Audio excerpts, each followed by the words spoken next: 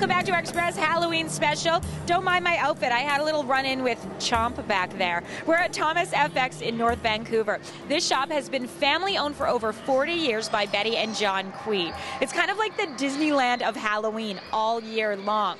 Up in Pemberton, Lisa Bishop thinks about Halloween all year long and then brings her vision to life for that one special day. Gardens, a place of peace and tranquility.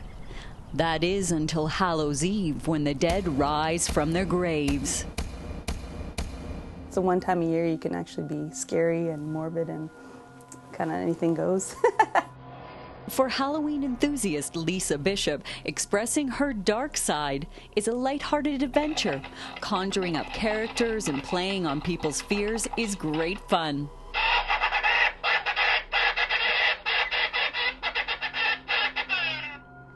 I do spend a lot of time thinking about it and talking about it, but it's fun. You get to be creative a little bit and just get to express yourself, I guess, in a different way.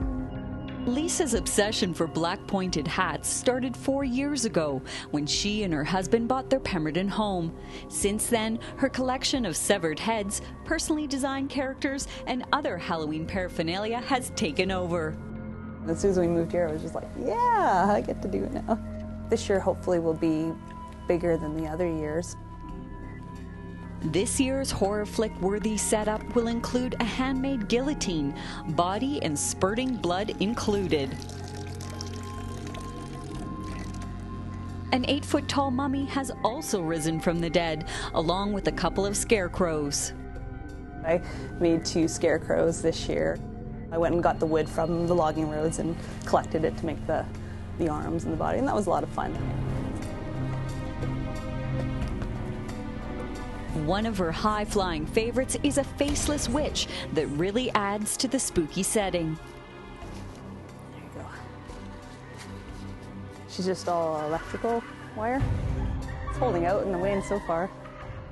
On Hallows Eve, a night that Lisa looks forward to all year long, skeletons will come out of the closet, and any evidence of a once serene garden setting will be long, bloody gone.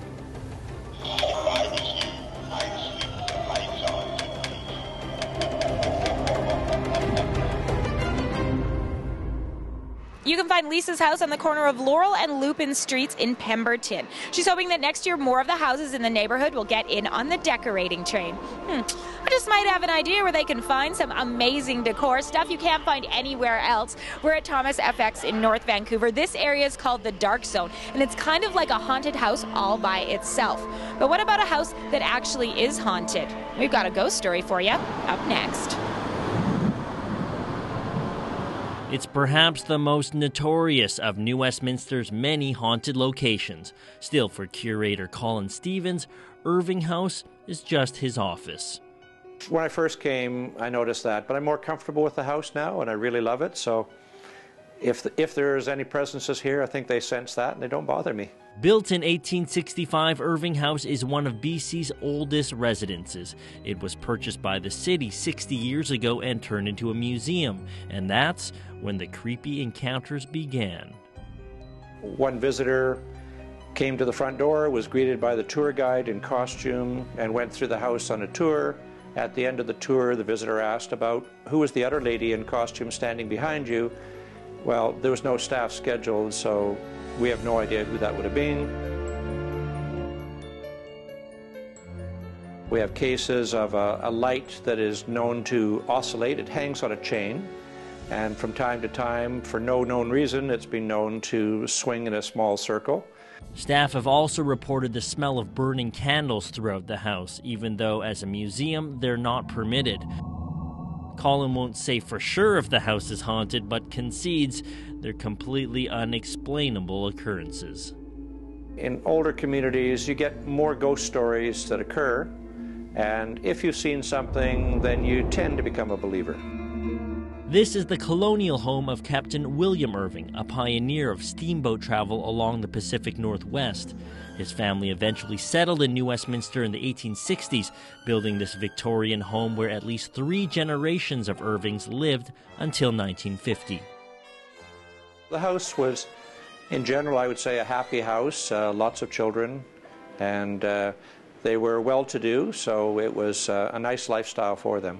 William Irving died suddenly inside the house in 1872 of natural causes, but it's unclear exactly whose spirit is the cause of all these paranormal activities. Some, however, believe at least one of the spirits is female. One of my predecessors was working in the house and was going up the main staircase, and just before reaching the top, had a feeling that somebody was going to come down the stairs. There was nobody there, but he backed up against the wall and as if to allow somebody to go past. He would later reveal it was a woman's skirt he felt brush past him, perhaps the spirit of Mary, William's daughter, who also died in the house. Despite the mysterious visions, noises, and cold spots that have also been reported, Colin doesn't believe the ghosts are hostile or meddling. He says they're probably just enjoying the house as they did 150 years ago. We talk about it amongst the staff.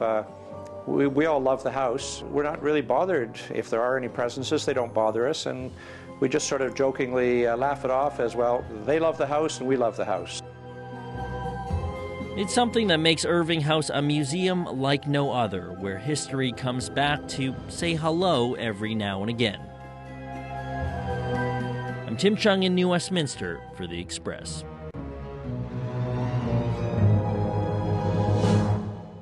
The website is newwestpcr.ca. Irving House offers guided tours every weekend, not just over Halloween. That way you can see that bullet hole on the second floor up close and personal.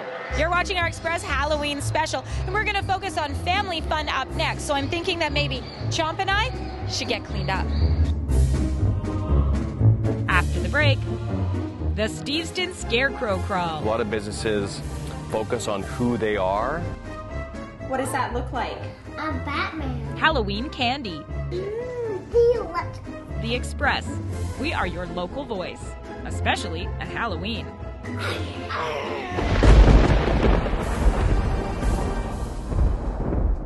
Community programming on Shaw has been generously sponsored in part by hairstyling and color services for Shaw TV, provided by The Lounge Hair Studio, loungehairstudio.com. I'm an island girl, but Vancouver's definitely home. I think home is where your happy place is. That's what I love about The Express. We meet people who are passionate about what they do. And we're not pretending to be something we're not. We're just celebrating who we really are. Welcome to The Express. I'm Johanna Ward. Today's show is all about you.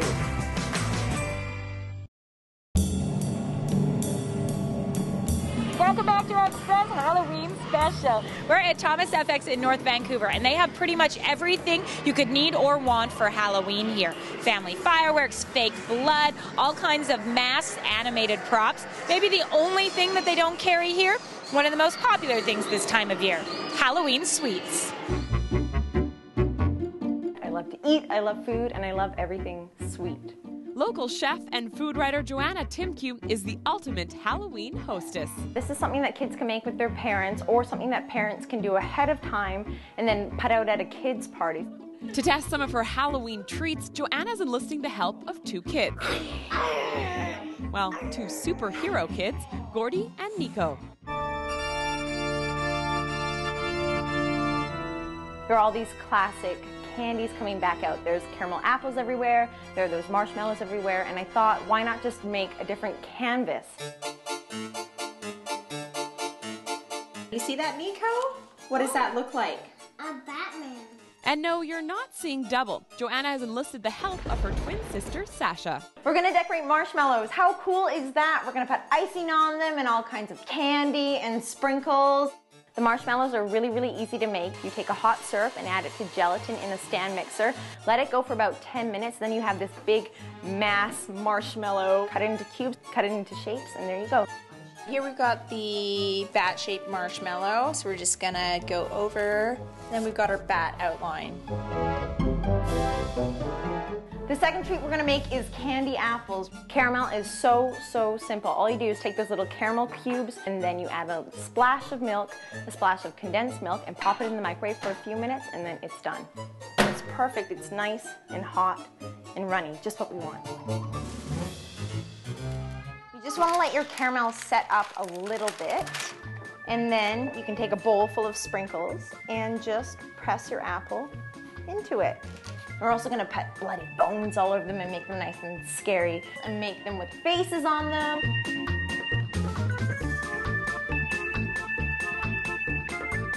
The reviews are in. And while if the superhero kids like them, chances are yours will too. Unlike typical chocolate bars, Joanna says her treats let kids be creative. And hey, it's not all sugar. Apples are really, really good for you too, so don't forget that your kids will be eating an apple and it will be coated in 10 pounds of caramel.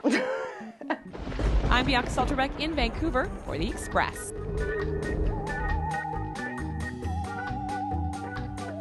According to a recent survey, the most popular kids' candy at Halloween, the Tootsie Roll, followed closely by Hershey's Milk Chocolate. I guess the raisins never really made it, hey? You're watching our Express Halloween special. Here's a popular costume idea, a little District 9. It's simple but effective, and you can find this and more here at Thomas FX in North Vancouver. You can also get ideas with our next story from the 2nd annual Steveston Scarecrow Crawl. This scarecrow is not meant to scare away customers from the Blue Canoe restaurant, but is part of the 2nd annual Steveston Scarecrow Crawl, on now through the end of October. Last year we had a total of about 50 scarecrows by the end of it. This year we'll probably hit 75. There is a lot of creativity out there. A lot of businesses focus on who they are and what their identity is to build their scarecrows. So you'll be surprised from business to business, no doubt about that. One of the most unusual scarecrows is outside of Pieces on Moncton Street. Well, we kind of decided to go with a crow scare this year. Yeah, so our scarecrow is essentially a crow that decided to fool everybody and dress up. Another business with a standout scarecrow display is the Hog Shack. My partner and I just got together and tried to make something funny. John, my partner, put it together. It was his idea, and yeah, people have been coming by taking lots of pictures up on it and enjoying it at least. Yeah, so we have a good time. The Steveston Merchants Association came up with the idea for the Scarecrow Crawl, and it's been good for the community and the businesses involved. Some of the merchants who maybe didn't know each other before are now kind of coming around, maybe taking a look at the scarecrows. And so the scarecrows have kind of become a kind of a bonding thing amongst all of the merchants. Hey Jim, while I hold this, you want to make sure that brace is going to stay? It's something that we're really trying to build up over the course of the next few years, and our goal is to eventually get to, hopefully a few hundred of them. Which is good news for visitors to Steveston. In Richmond, I'm Kendall Harris for The Express. The Scarecrow Crawl in Steveston runs to October the 31st. Actually, Richmond is a mecca for Halloween enthusiasts. At Country Farm Pumpkin Patch, they have a live band with dancing corn. Lansdowne Centre, a ghost train, and a scarecell. There's also fireworks at Minaroo Park for the Halloween Bash. We now shine our spotlight on events happening in Vancouver, Burnaby, and Surrey. Fright Nights at Playland is a Halloween experience for the lovers of freak, horror, and terror. Disturbing haunted houses, freaky twilight rides, and a handful of monsters make for a deathly night out. All aboard the Haunted Forest Scream Train in Surrey's Bear Creek Park. This frightful train ride into the dark forest will be loaded with nighttime creatures designed to have you screaming, laughing, and having a great time. Spend Halloween at the Burnaby Museum Haunted Village. Vampires welcome you to explore the village in the dark, and your night will be filled with monsters, witches, mummies, and more. And to visit Canada's scariest Halloween store, it's right here, Thomas FX in North Vancouver. You can also watch for our Shaw Pumpkin Patrol out on the night of October the 31st. You can find out more information at shaw.ca. You're watching The Express, only on Shaw TV. Happy Halloween!